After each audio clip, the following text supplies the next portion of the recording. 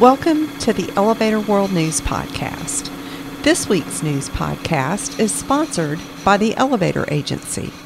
Is your business missing the mark when it comes to your promotional and marketing materials?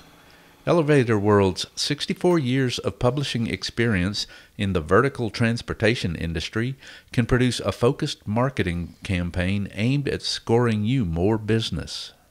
The Elevator Agency can assist you with essential business materials, product catalogs, as well as marketing and advertising needs. For a free quote, contact agency@elevatorworld.com.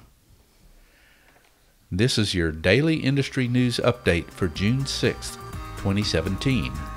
In today's news, Hitachi's world's fastest elevator achieves 1,260 meters per minute.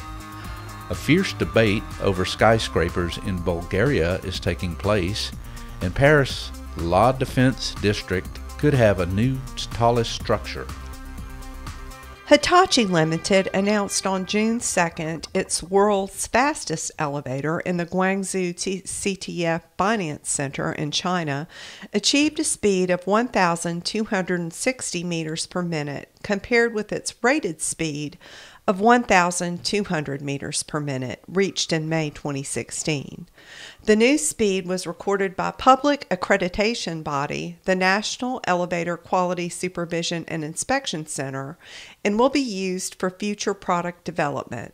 When it goes into service, the elevator will run at its rated speed. Hitachi observed the feat was achieved thanks in part to advanced drive and control technology, compact traction machine with stronger, tighter ropes, and a single governor corresponding with different rated speeds for ascending and descending.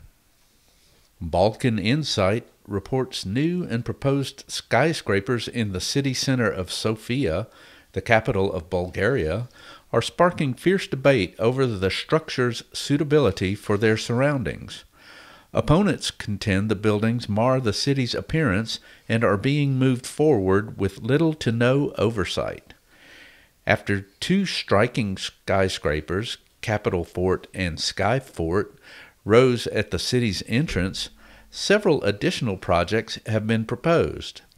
The most controversial of these is the 215-meter-tall, 55-story Paradise Tower, a Russian-Georgian development approved by the local government in April. Contending the project is illegal, more than 4,300 people have signed a petition against it.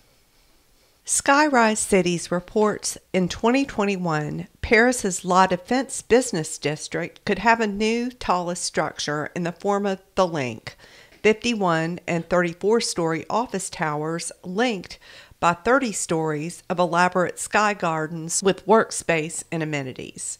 One of three sites being considered by gas giant Total SA, the Link was designed by PCA Stream and would be developed by Groupama Immobilier.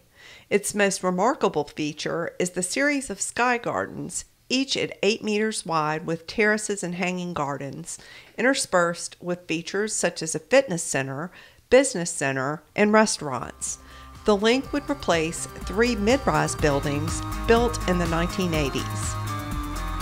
For more industry-related information, visit elevatorworld.com and be sure to subscribe to our podcast in iTunes or the Google Play Store.